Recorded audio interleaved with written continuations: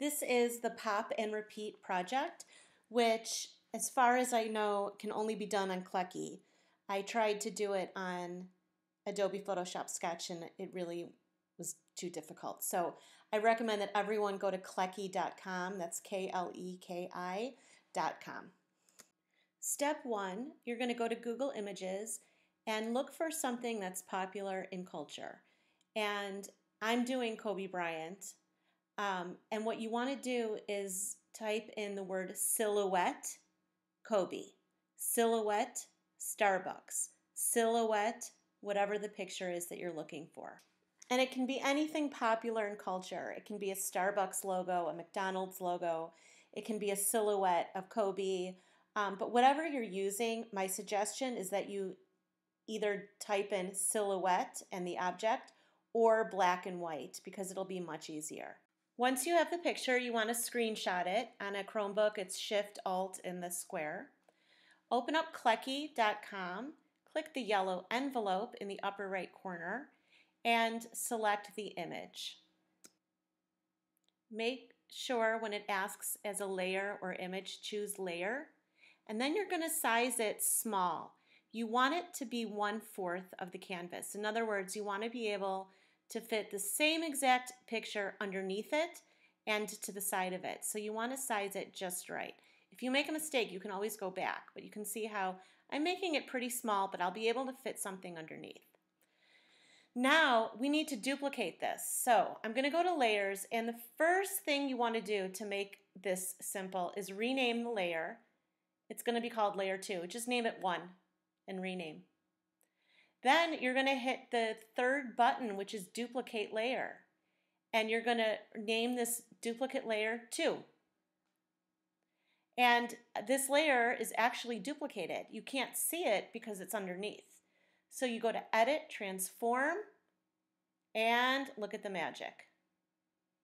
Size it just right. Okay. And you're going to repeat the process. You're going to go back to layers. You're going to hit the third key, which is duplicate.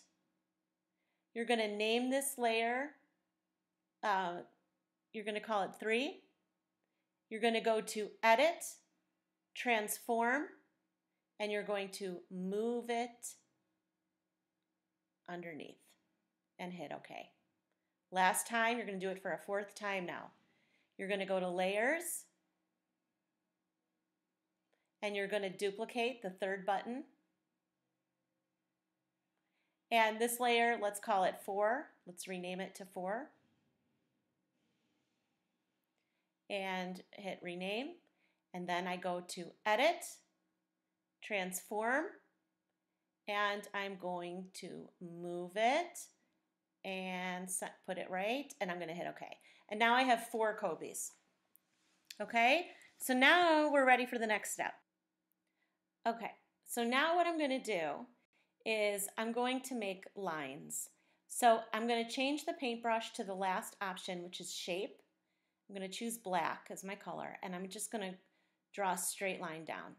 And then I'm going to do make like a cross. So 1 down, 1 horizontal, 1 vertical, or 1 vertical, 1 horizontal.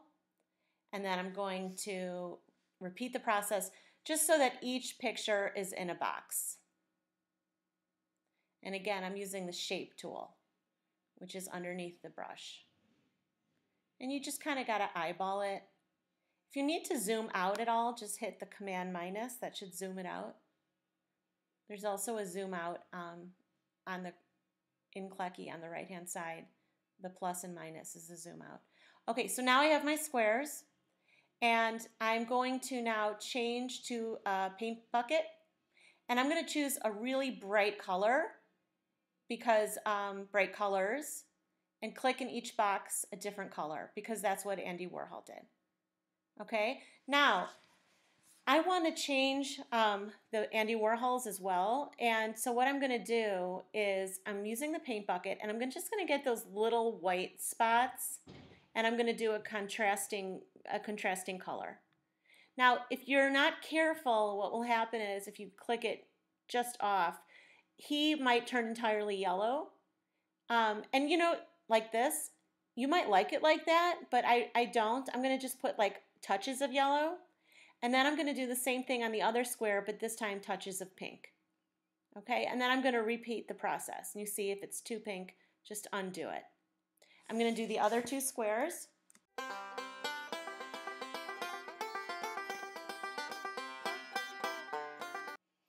Okay, and now I'm going to zoom out by hitting the plus or the minus. And I'm going to go back to edit, and I'm going to do crop. And I'm going to crop this, and you'll probably need to crop yours as well. And then I'm going to hit OK.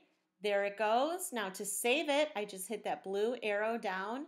You can name it, hit save, and then you're going to upload it to Otis. That's it.